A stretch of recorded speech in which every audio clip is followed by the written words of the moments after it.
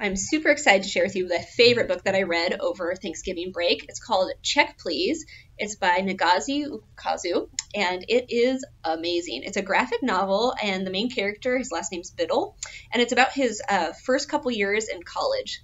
So most of his life, he was this like champion figure skater, and then he gets to college, and there's no figure skating team, so he has to join the hockey team instead.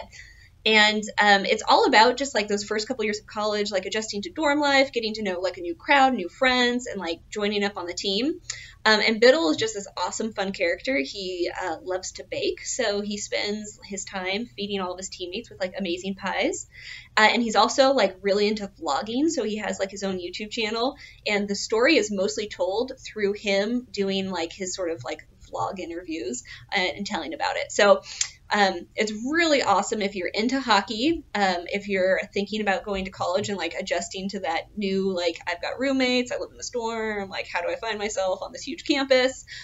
It's pretty lighthearted at times, but there also is definitely some like serious notes, especially if you're into sports as well. So it just has this like awesome, colorful art, and it's just like really engaging and fun and like draws you in. So I highly recommend Check Please. You'll read it through quick, but it's amazing, and it's actually book 1 in a series, so I cannot wait for book 2 to be published.